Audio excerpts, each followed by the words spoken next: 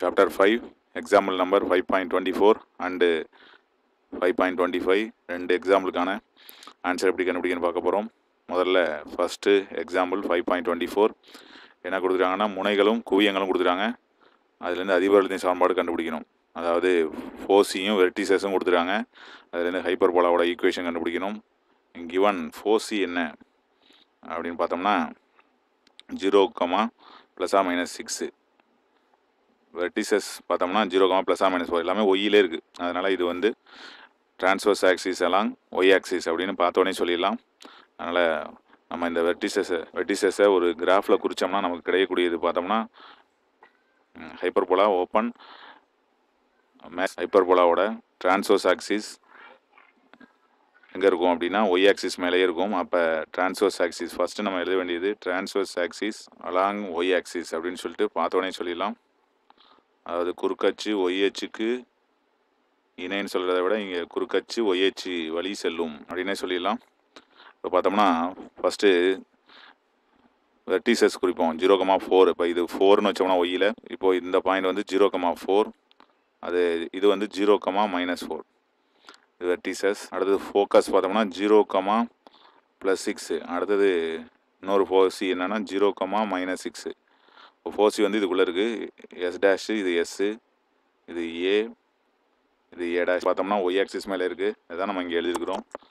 இதுலேருந்து நம்ம வந்து இதோட சென்டர் என்னன்னு கூட கண்டுபிடிச்சிடலாம். சென்டர் என்ன அப்படின்னா ஆரிஜின் தான்.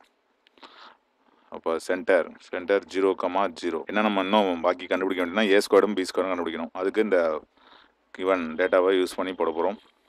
இப்போ சென்டர் அதாவது மையம்ங்கிறது 0, 0 கண்டுபிடிச்சாச்சு. இப்போது வெர்டிசஸ் கொடுத்துட்டாங்க. வெர்டிசஸுக்கு என்ன ஃபார்முலா, அதாவது முனைகளுக்கு என்ன ஃபார்முலா அப்படின்னு பார்த்தோம்னா இது மாதிரி ஒய் ஆக்சிஸில் உள்ளதுக்கு நமக்கு என்ன கொடுத்துருக்காங்க வெர்டிசஸ் அப்படின்னா 0, ±4. 0, ±ஏவோட கம்பேர் பண்ணோம்னா கிடைக்கக்கூடியது ஏ எவ்வளவு 4. இல்லை வெர்டிசஸ் கிடைப்பட தூரத்தை கண்டுபிடிச்சாலும் 8 வரும். அதில் இந்த ஒரு ஏ வந்து 4 அப்படின்னு கண்டுபிடிச்சிடலாம். நமக்கு தேவையானது A² தான் 16. அடுத்து B² கண்டுபிடிக்கணும். அதுக்கு ஃபோர்சி என்ன ஃபார்முலாவையும் யூஸ் பண்ணலாம், டிஸ்டன்ஸ் பிட்வீன் ஃபோர்சியும் யூஸ் பண்ணலாம். ஃபோர்சி என்ன 0, ±6 கொடுத்துருக்காங்க. அதை நம்ம 0, ±Cயோட கம்பேர் பண்ணிக்கலாம் அல்லது ஏஇயோட கம்பேர் பண்ணலாம். C = AE அப்படிங்கிறத நம்ம எப்போதும் ஞாபகம் வச்சுக்கணும் எலிப்ஸ் ஹைப்பர்போலாவில். அப்போ சியோட வேல்யூ எவ்வளவு அப்படின்னா 6, C² வேல்யூ எவ்வளோதுன்னா 36. B²க்கு என்ன ஃபார்முலா அப்படின்னா C² -A² அல்லது A² E² -A² அப்படியும் யூஸ் பண்ணலாம். இப்போ C² வந்து 36, இது வந்து 16. அப்போ B² வேல்யூ எவ்வளோதுன்னா 20. B² வேல்யூ வந்து 20. A² கண்டுபிடிச்சாச்சு. இப்போ ஈக்குவேஷன் ஆஃப் ஹைப்பர்போலா என்ன, ஃபஸ்ட்டு ஒய் ஆக்சிஸ்னால y²/A², ஒய் தான் முன்னாடி வரும். எது ட்ரான்ஸ்வர்ஸ் ஆக்சிஸோ அதுதான் முன்னாடி இருக்கும். ஒய் ஆக்சிஸ்னால் ஒய் முன்னாடி இருக்கும், எக்ஸ் ஆக்சிஸ்னால் எக்ஸ் முன்னாடி இருக்கும். அதான் ஹைப்பர்போலாங்கிறது நமக்கு நல்லா தெரியும். B² = 1 அப்படியே இந்த வேல்யூ சப்ஸ்டிட் பண்ணிடுவோம். அப்போ y²/A² எவ்வளவு அப்படின்னா 16. எது பெரியதோ அது பொறுத்து மாறுறது தான் வந்து எலிப்ஸு. எது வந்து முன்னாடி இருக்கோ அதை பொறுத்து மாறுறது தான் வந்து ஹைப்பர்போலா அப்படிங்கிறத நல்லா தெரிஞ்சுக்கணும். அப்போது இதில் வந்து எவ்வளோதுன்னா B² வந்து 20 = 1. இதுதான் நமக்கு தேவையான ஹைப்பர்போலாவோட ஈக்குவேஷன். அடுத்தது இதில் 5.25 பார்க்க போகிறோம். எக்ஸாம்பிள் 5.25. இதில் என்ன கண்டுபிடிக்கணும்னா ஹைப்பர்போலாவோட முனைகளும் குவியங்களும் கண்டுபிடிக்கணும். அதாவது வெர்டிசஸ் அண்டு ஃபோர்சி அப்படின்னு சொல்லி கொடுத்துட்டாங்க. ஹைப்பர்போலாவுக்குன்னு சொல்லி கொடுத்துட்டாங்க. Given 9x² - 16y² = 144. இதை வந்து போன சம்முக்கு வந்து ஆப்போசிட்டு. போன சம்மில் ஈக்குவேஷன் கேட்டிருந்தாங்க, ஆனால் ஃபோர்சி வெர்டிசஸ் கொடுத்தாங்க. இதில் ஃபோர்சி வெர்டிசஸ் கண்டுபிடிக்கணும். அதனால் நம்ம என்ன பண்ண போகிறோம், ஃபஸ்ட்டு A² B² இதுலேருந்தே கண்டுபிடிச்சிக்குவோம். இதை 144ஆல் டிவைட் பண்ணுறோம். டிவைட் பண்ணோம்னா கிடைக்கக்கூடியது 9x² / 144 -16y² / 144 = 144 / 144. 9ம் 16 மல்டிப்ளை பண்ணால் 144. இது 9 வந்து எத்தனை தடவை இருக்குன்னா 16 டைம், 16 எத்தனை டைம் இருக்குன்னா 9 டைம்.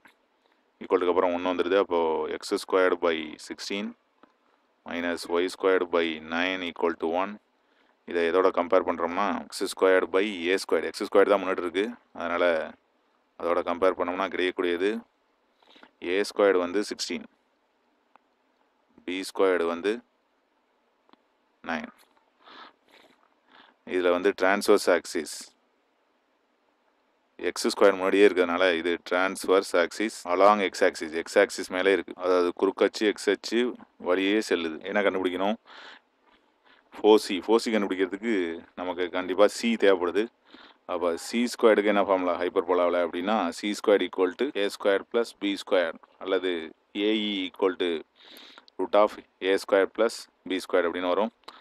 ae ஈக்குவல் டு, அதனால் இப்போ இதுலேருந்து c² ஈக்குவல் டு a²ங்கிறது 16, b²ங்கிறது 9, அப்போ 25 கிடைக்குது. அப்போது இதுலேருந்து சியோட வேல்யூ வந்து +or-5 கிடைக்குது. தேர்ஃபோர் டேரெக்டாக ஆன்சர் எழுதலாம். இது வந்து சென்டர் வந்து என்ன அப்படிங்கிறதையும் நம்ம எழுதலாம். சென்டர் வந்து 0,0ங்கிறது தெரியுது பார்த்தாலே, அது கேட்கல, இருந்தாலும் இங்கே நமக்கு தேவைப்படுது. அதனால் நமக்கு தேவையான ஆன்சர் வெர்டிசஸ்க்கான ஃபார்முலா +or-a,0, அதுலேருந்து +or-aங்கிறது தெரியணும். ஏங்கிறது 4, அப்போ 4,0 ரெண்டு வெர்டிசஸ் +4,0 ஒன்று -4,0 ஒன்று. அப்போ a ஆஃப் 4,0 இன்னொன்று வந்து a'(-4,0ன்னு ரெண்டு வெர்டிசஸ் கிடச்சிருது, அதாவது முனைகள். அடுத்து 4c ரெண்டும் நம்ம கண்டுபிடிக்கணும், அதாவது குவியங்கள். எக்ஸ் ஆக்சிஸ்னால +or-c,0 போட்டால் போதுமானது. +or-cங்கிறது 5, +5 உண்டு -5ங்கிறது அதிலே கண்டுபிடிச்சிட்டோம்.